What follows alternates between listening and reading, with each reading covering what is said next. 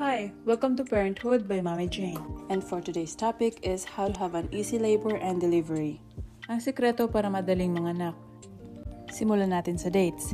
Based on our research studies and based na rin sa aking own experience, pagdating ko sa hospital ay 8 cm na ako, as in 3 hours lang ako sa labor and delivery room. Anyways, when you're in your 4 weeks before your due date or nasa 36 weeks of pregnancy ka na, ay pwede mo nang simulan ang pagkain ng dates at least 4 to 6 pieces a day. But I recommend eat at least 2 to 3 pieces a day kung nasa 36 to 38 weeks ka pa.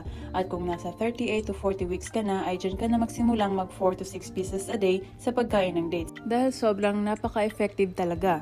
Ang pagkain ng dates ay nakakatulong para maikli lamang ang oras ng iyong paglabor, and it helps your cervix softer kung saan dadaan si baby before your delivery. Nakakatulong din ito to lessen the need of oxytocin, ang medication na ginagamit para mapabilis ang pagbaba ni baby. This is also an anti-inflammatory at antioxidant, and this is a good source of iron, calcium, protein at iba pang mga vitamina na makakabuti para sa iyo at kay baby. Kinds of dates that I found very effective are the medjool dates and the deglet nur dates.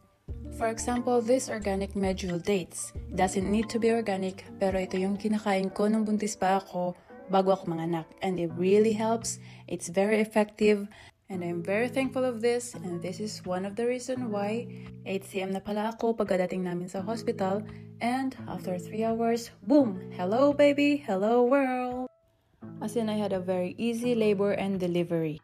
Kahit yung mga nurses sa hospital, nagtaka sila parang hindi lang daw ako nagli-labor while waiting na mag 10 cm.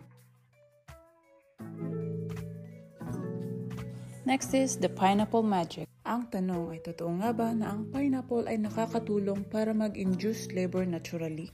Ang sagot ay yes, big yes, opo. Kung ang hanap mo ay natural way of inducing your labor, lalo na sa mga overjuice na mga preggy mommies dyan, just like me before, ay eto na po ang sagot at solusyon sa problema nyo. Ang pineapple ay mayroong enzyme called bromelain, type of proteolytic enzyme na tutulong palambutin ang iyong cervix and will help you induce your labor naturally. Every pregnancy is unique.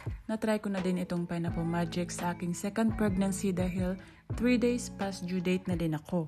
The very first day after my due date ay kumain agad ako nito together with the dates.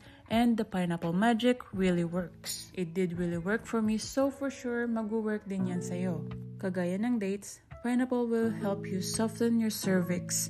Plus, i-prepare niya ang katawan mo para sa darating na pagle-labor mo. In the meantime, try to relax and enjoy the final days ng iyong pregnancy dahil one thing is for sure, mamimiss mo yan balang araw.